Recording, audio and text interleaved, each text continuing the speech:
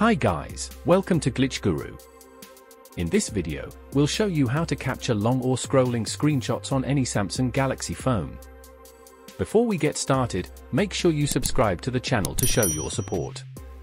Unlike most Android phones, Samsung includes a native option that lets you capture long screenshots easily. Let's say you want to capture the entire Settings app in one screenshot.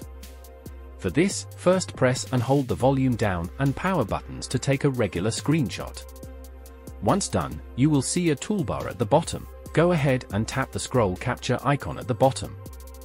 The screen will automatically scroll down to capture the contents of the next screen. Keep pressing it until you've reached the end of the page.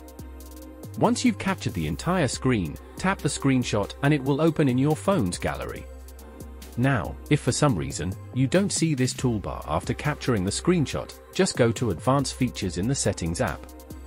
Here, go to Screenshots and Screen Recording. Now, just enable this Show toolbar after the capturing option. After this, you will see the option to capture long screenshots on your phone. If you have any questions about this topic, feel free to leave them in the comments below. And remember to subscribe to Glitch Guru for more tips like this.